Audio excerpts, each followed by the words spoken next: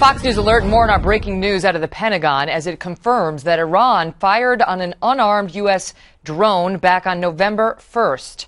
The unmanned Predator drone was apparently conducting routine surveillance some 16 miles off the coast, and the attack marks the first time ever that a U.S. drone has been fired upon by Iranian fighter jets.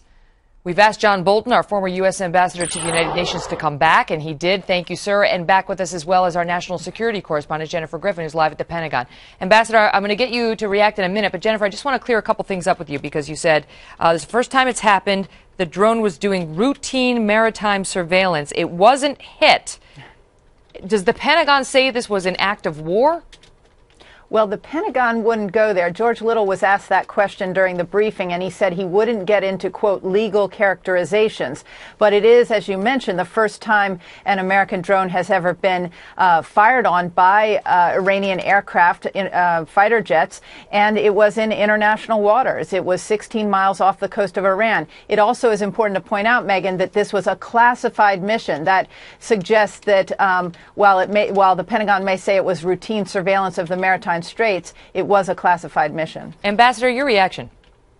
Well, you know, the Iranians have gotten at least one other American drone. They claim they shot it down. We claim that it landed by malfunction. But in any event, they're obviously intending to show that that they're prepared to use force to brush us back. And I think, although the timing of this was before the election, I think there is something to the proposition that the Iranians are trying to show to the United States that any use of military force against their nuclear program would not go unattended. Jennifer, is there any understanding about whether the Iranians intended to bring this thing down or were, shooting but missing intentionally just to sort of, put a thumb in our face? Well, it's a good question, and U.S. military intelligence isn't sure if the Iranian fighter jets, the Su-25 Frogfoot aircraft, whether they missed because they were a bad shot or whether they were warning shots. I think they were taking the shooting pretty seriously, and they missed. And also, to add to what Ambassador Bolton said, that Sentinel drone that went down inside Iran was flying on a classified mission, and it had crossed in. This is the one months ago that was brought down somehow inside Iran. That was a very a big loss for the Pentagon. It was a stealth drone, and it was on a classified mission inside Iran, taking a look at some of Iran's nuclear sites. Do you believe that this was not disclosed, Ambassador, because it was a classified mission? In other words, is there any reason to doubt that was the reason, given that this happened a couple of days before a presidential election?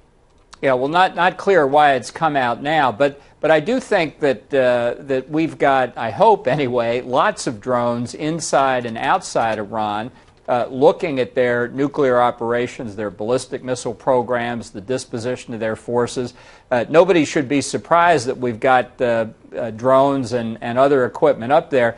I would think that the Iranians did want to shoot this down, and if they could, capture it and use it for their own purposes. The other thing Jennifer mentioned was that we protested the incident.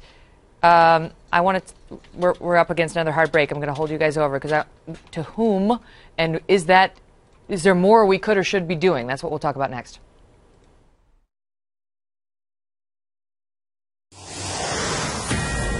Fox News Alert as we get more on this information that an unmanned U.S. Predator drone was shot at by Iranians, was not hit, but the incident happened on November 1st, and we are just now learning of it. I want to start with you again, Jennifer. We protested the incident. What does that mean?